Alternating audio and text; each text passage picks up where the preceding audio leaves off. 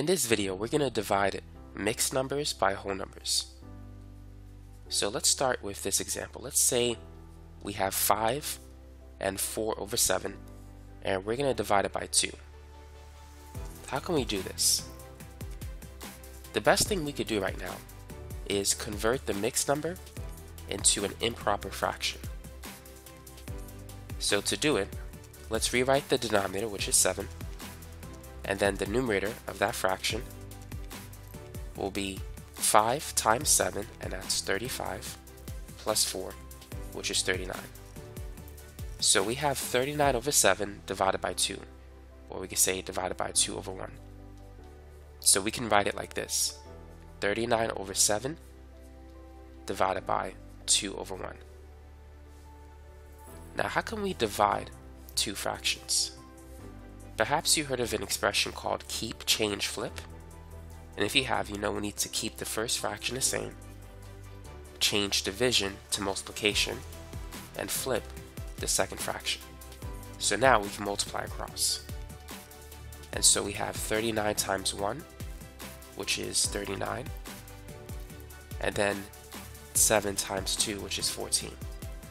So our answer is 39 over 14, but let's convert this into a mixed number. So let's use long division. How many times does 14 go into 39? 14 goes into 39 2 times. 14 times 2 is 28.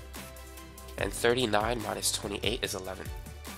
So this is going to be 2 and 11 over 14. So that's one way in which you can convert a fraction into a mixed number.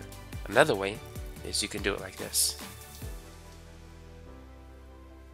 You could break down 39 into 28 and 11.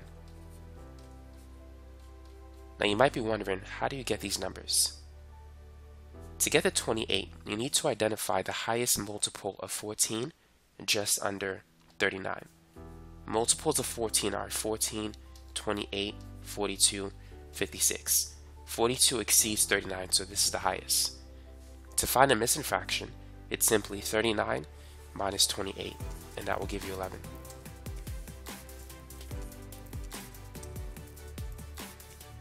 (28) divided by 14 is 2, so you get 2 plus 11 over 14, which is the same as 2 11 over 14. So that's the final answer.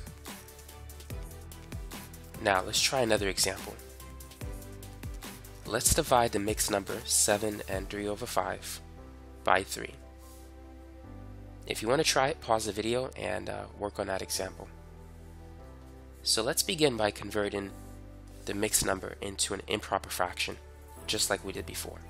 So first, let's multiply 7 times 5, which is 35, and we're going to add 3 to that. So that's 35 plus 3, which is 38. And since the denominator is 5, it's going to be 5 for the improper fraction. And so we're going to divide that by 3 over 1, or simply 3. So we can rewrite this as 38 over 5 divided by 3 over 1. And just like before, let's use keep, change, flip.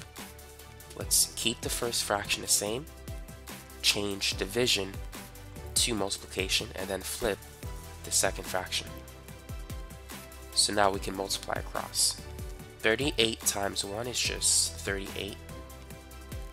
And on the bottom we have 5 times 3, which is 15. So let's turn 38 over 15 into a mixed number. So I'm going to use long division for this example. 15 goes into 38 2 times. 15 times 2 is 30, and 38 minus 30 is 8. So our final answer as a mixed number is going to be 2,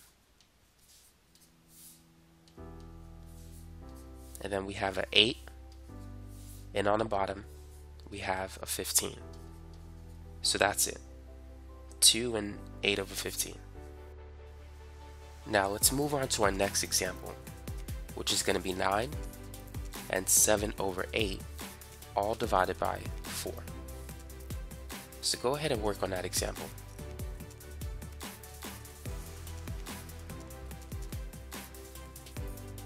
So since we have a denominator of 8, that's going to transfer over to the improper fraction. And then we need to multiply 9 times 8. 9 times 8 is 72. And then we need to add 7.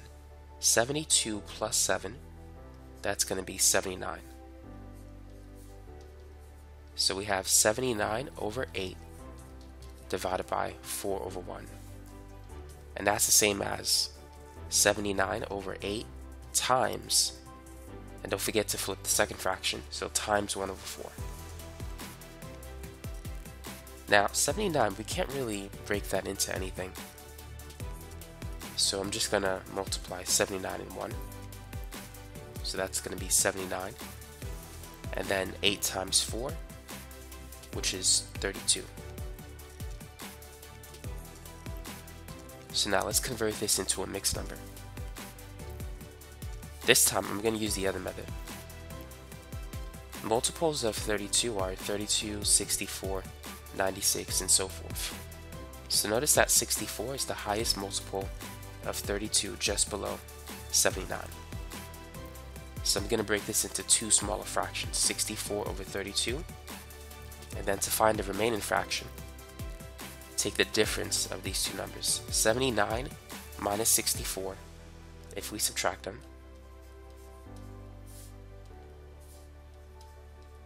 it's going to be 9 minus 4 is 5, 7 minus 6 is 1, so that's going to be 15. So the missing fraction is 15 over 32. Now 64 divided by 32 is 2. So it's 2 plus 15 over 32. And so the final answer is 2 and 15 over 32 as a mixed fraction. For the last example, I'm going to try to get the same answer using two different methods as opposed to one. So let's get the answer using the first method that we've been using so far. So let's convert the mixed number into an improper fraction. 8 times 6 is 48 plus 5, that's going to be 53.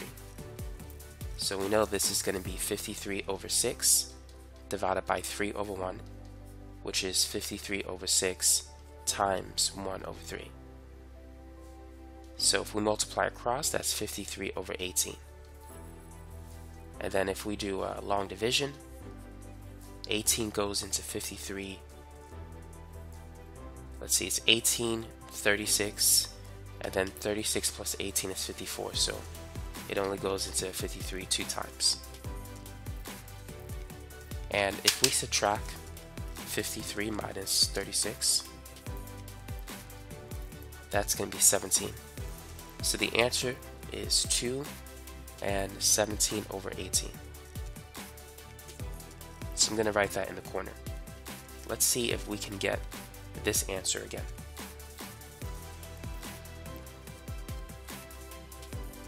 So another way in which we can do this is we can split the mixed number into a whole number and a fraction. So what we now have is something called a complex fraction. And to simplify the complex fraction, I'm going to try to get rid of the small fraction within the large fraction. To do that, I'm going to multiply the top and the bottom by 6. So I need to distribute this 6. So 8 times 6 is going to be 48. And then 5 over 6 times 6, the 6 will cancel, giving me 5. And so I have 48 plus 5. On the bottom, 3 times 6 is 18. And 48 plus 5 is 53. So notice I got the same improper fraction. The highest multiple of 18 below 53 is 36. And we know that 53 minus 36 is 17. So this will give us the same answer. 36 divided by 18 is 2. And so it's 2 plus 17 over 18, which is 2, 17 and 18s. I mean 2 and 17 over 18. So that's it. That's another way in which you can get the same answer if you split the mixed number into a whole number and a fraction. In my next video, I'm going to show you how to divide a mixed number by a fraction, and I'm going to post a link to that video in the description section of this video. So feel free to take a look at that, and I'll see you next time.